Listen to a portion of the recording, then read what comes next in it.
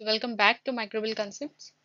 So in this video we are going to discuss about dairy microbiology related some interview questions. Okay, around 15 to 16 interview questions I have listed here.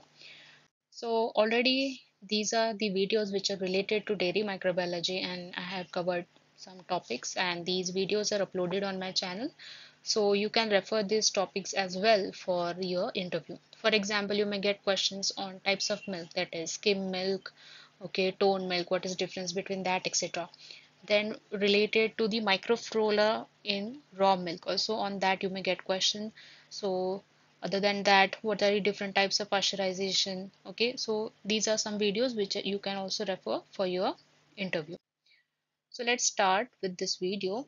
So first is, what is dairy microbiology and why it is important in dairy industry? Okay, so we know that in dairy industry there are different types of products which are manufactured and then they are uh, sold in the market. So there are different stages where microbiology comes into the picture. Okay, so dairy microbiology is the study of microorganisms in the milk and dairy related products. So to ensure the product safety, then quality and the shelf life by controlling these spoilage organisms, we prevent the growth of harmful pathogens as well. Okay, so thus you can see in the raw milk is first treated, it is pasteurized, then it is used for making other products related to dairy. Okay, so there also the starter cultures are required then to detect whether there is a contamination or not, then how to prevent that contamination. Then other than that, when the product is ready, you need to check it in QC for the presence of pathogens, harmful pathogens, whether the product is safe for human consumption or not. Then during the transportation, the shelf life is to be monitored. Okay, so during the shelf life, during the storage, the shelf life is not affected by unwanted organism. That is what is also the role of microbiology or the microbiologist. So we are required in the dairy industry. So what is the role of microorganisms in the production of dairy products? So different types of microorganisms are used in dairy industry.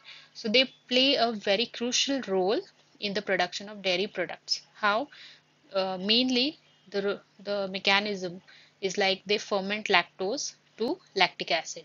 Okay, and this imparts different flavors, textures to the products. Now this depends on what type of product uh, the industry is manufacturing, whether it is cheese, it is yogurt, okay, etc. Then by producing enzymes that helps in the breakdown of proteins and fats. So this is the role of microorganism, basic role of microorganisms in the dairy product. Then you may get another question like, can you list some of the common spoilage microorganisms which are found in dairy products and their effects? So common spoilage microorganisms are like yeast, the like Candida or Dabromyces, and molds like Penicillium and Aspergillus. And they cause off flavors, texture changes, and visual defects which lead to the product deterioration and consumer rejection. Okay, then you may get another question like, what is milk fermentation?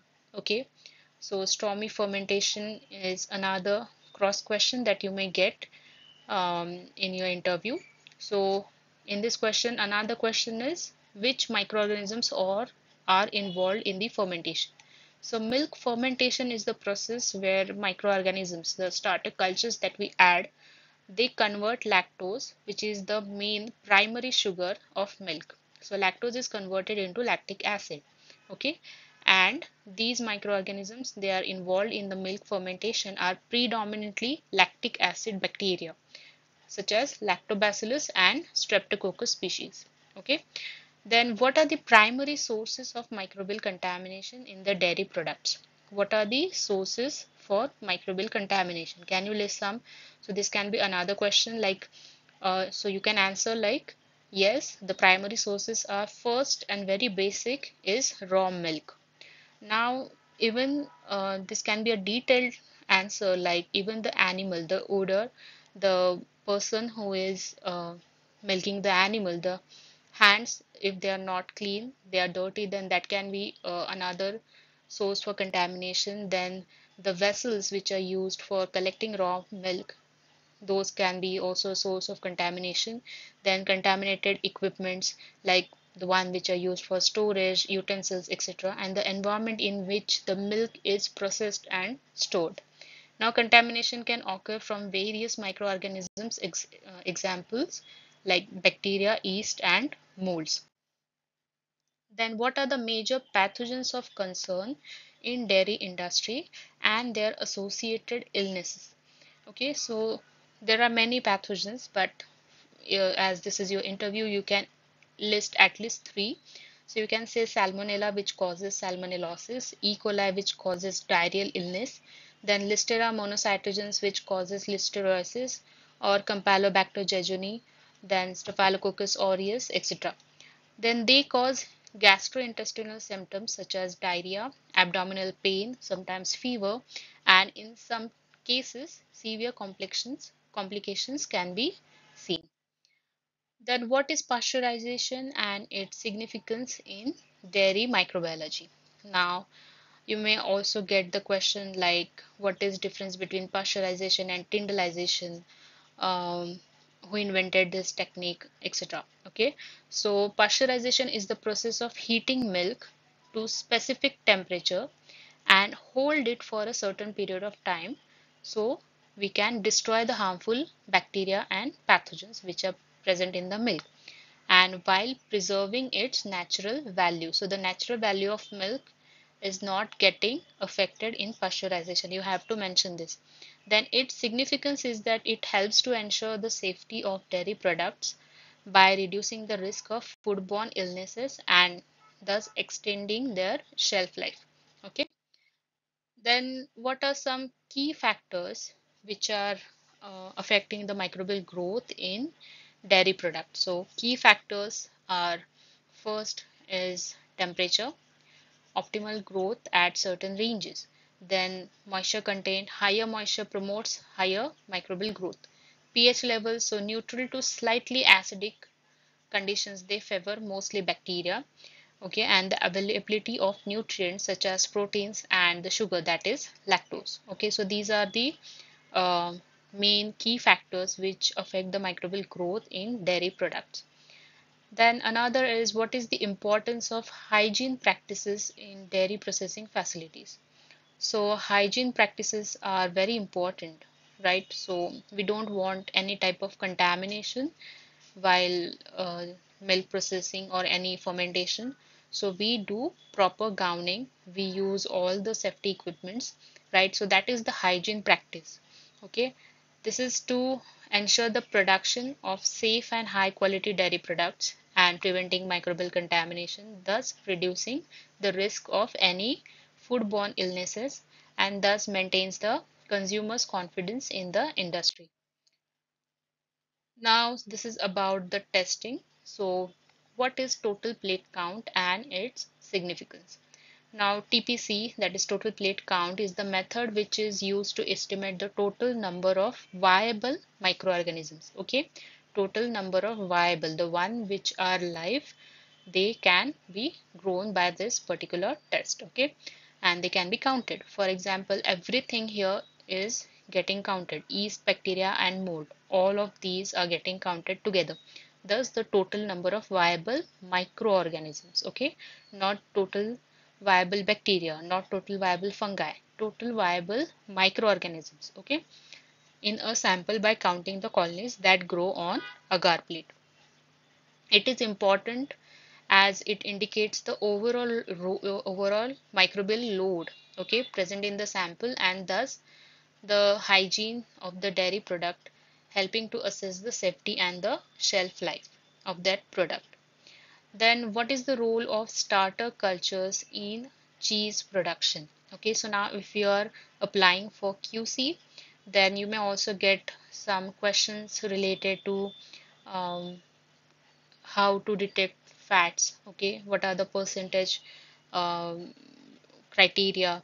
Then what is the starter culture? How will you test that whether it is pure or not?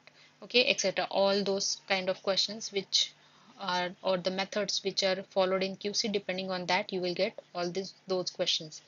So what is the role of starter culture in cheese production and their impact on microbial safety and quality? So not just in cheese production, in any kind of dairy related product, we use microbial starter cultures. Okay, now that depends on what type of product is getting manufactured. So starter cultures, they are, um, for example, you can also relate those to inoculums, okay, that we use in our different experiments in our lab. So starter cultures are essential in cheese production as they contribute to flavor development, then texture and pH regulation. So those are the cultures which start the fermentation, which starts contributing to the flavors, textures and pH regulations, and thus it gives a unique taste and texture to the cheese.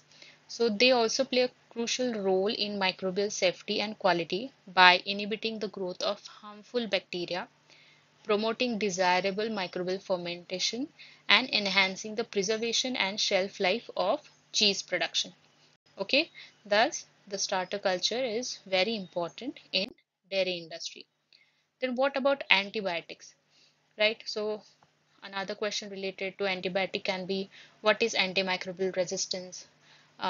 Then the one which I have listed here, what is the role of antibiotics in dairy farming or dairy industry, and the issue of antimicrobial resistance.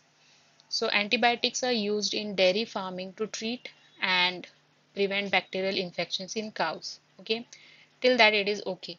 But what if antibiotics are getting misused or overused? So what will happen? So they will contribute to development of antimicrobial resistance in bacteria, posing a significant public health concern and reducing the effectiveness of antibiotics in both animals and humans. Okay. Now, what is antimicrobial resistance? So bacteria, they are not susceptible to the antibiotics. These bacteria, they get uh, adapted to the given antibiotic, so they have developed some um, mode of resistance, so that and they can target the antibiotic itself and they can inactivate the antibiotic. Okay, so now the antibiotic is not that effective on the given uh, culture. Okay, so another is related to biofilms. So you may get cross questions like, what is biofilm? Do you know how biofilms are formed? Okay, what are its significance or significance in dairy industry? What are the disadvantages, or what is the effect on product safety in dairy industry, like that questions. So biofilms in the dairy industry, they can pose a significant impact on product safety as they provide a protective environment for pathogens and spoilage microorganisms, right? They produce um, exopolysaccharides, okay, very sticky material which protects these pathogens or spoilage causing microorganisms. And if they start flourishing inside your fermenter, then you will definitely get contamination, and thus it affects the product safety and product quality, right? So making more resistant what pathogens and spoilage microorganisms, they get the more resistant to the cleaning and sanitation measures, thereby increasing the risk of microbial contamination in the dairy products. Okay, so already 2-3 videos related to biofilm are uploaded on my channel, so you can also check those videos. Then very important topic, that is microbial cultures which are used and enzymes which are used in dairy industry. Okay, also refer this topic. So name some important enzymes which are used in dairy industry and their role in dairy processing. So I have listed here 6. You can at least answer 2 to 3.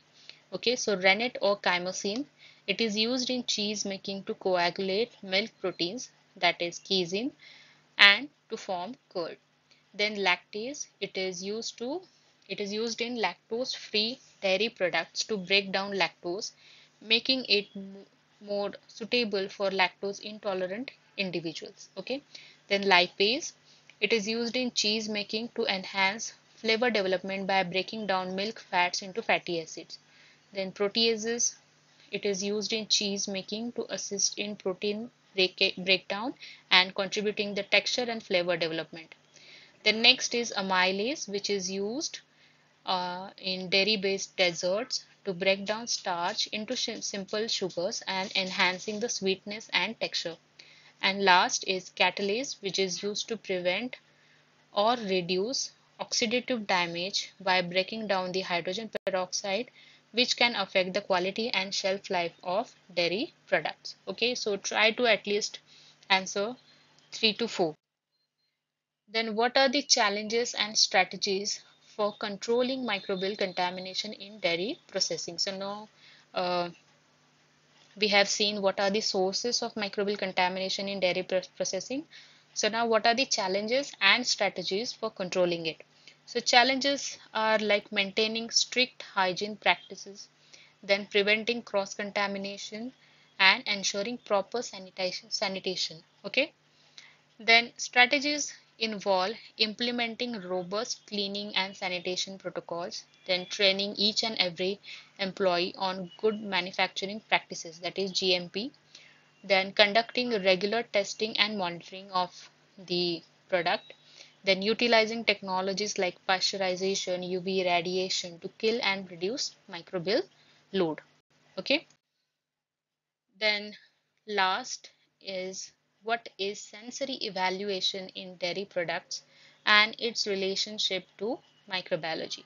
So sensory evaluation is assessing their sensory attributes, assessing the sensory attributes of a given dairy product by human evaluators. Okay, so there are some food evaluators which uh, analyze the taste, aroma, and texture of a given dairy item. Okay, so for example, here you can see these are the sensory attributes for cheese: the appearance of cheese, aroma, taste, texture by mouth feel, texture by hand.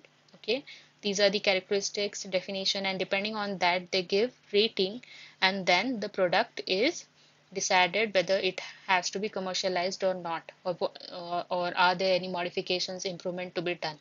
Okay, so microbiologists, they play a role as certain microbial activities such as fermentation by starter culture or spoilage by pathogens. It can influence the sensory characteristics of a dairy product, thus impacting overall quality and acceptability of that product. So this is the relation of microbiology to the sensory evaluation. Okay, what are the sensory attributes? Taste, texture, aroma, etc. Okay, so thus the microbes, they can affect these attributes. A microbiologist or a microbiology plays a very important role, right? So these are questions ranging from basic to advanced. So I hope this video is helpful to you, and do give a thumbs up, do share these videos with your friends, and do subscribe to my channel. Thank you.